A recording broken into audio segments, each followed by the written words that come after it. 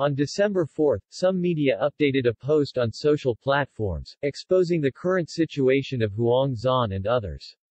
He showed up to the party with his girlfriend that day, and the two of them looked very affectionate. Huang Xuan was having dinner with Bai Baihe this time. The woman seemed to be very happy. She drank a few more glasses at the dinner table and was supported by the waiter when she came out. She was suspected of being drunk.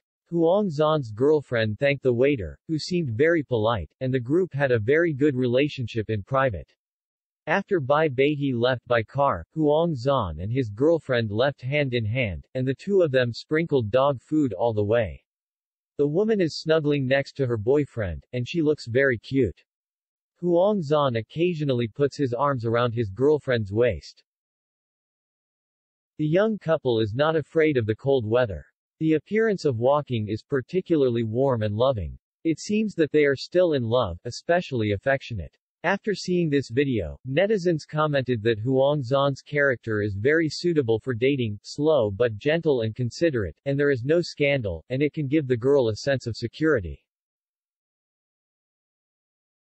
There are also people who hope that Huang Xuan and his girlfriend can enter the palace of marriage as soon as possible. Huang Xuan is now 36 years old. He has starred in works such as The Legend of the Demon Cat and The Love of the Mountains and Seas, and his acting skills are very superb. Recently, the starring Wind from Loyang was also launched, and he also collaborated with Bai Baihe on a new drama, and his career went smoothly. He and his girlfriend officially announced their relationship in June last year. They had taken each other to see their parents before, and their relationship is still very good today.